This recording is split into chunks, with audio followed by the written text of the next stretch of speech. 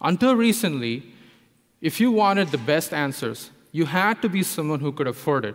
You had to be someone who had access to the greatest minds in the world, or the best materials, libraries, expertise. And now, that's changing. If a major achievement of the internet was to give everyone access to all of the world's information, a major achievement of AI would be to give everyone access to all of the world's answers. With AI that keeps getting better and better at answering all our questions, the marginal cost of research is rapidly approaching zero. In that new era of humanity that AI is powering, knowledge does not really care about who you are, where you're from, or who you have access to.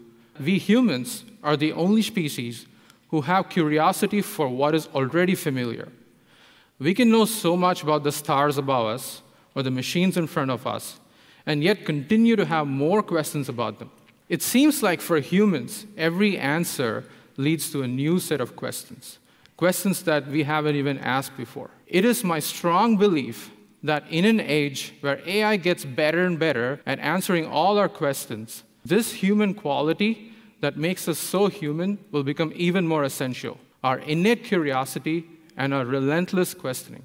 With all of the world's answers available to us, the tools we use to ask our questions, and the stuff that we build using those answers, those, to me, are the future of our technology.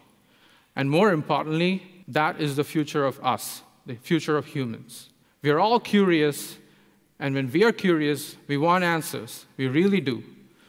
But what we really want are those answers that lead us to the next set of questions.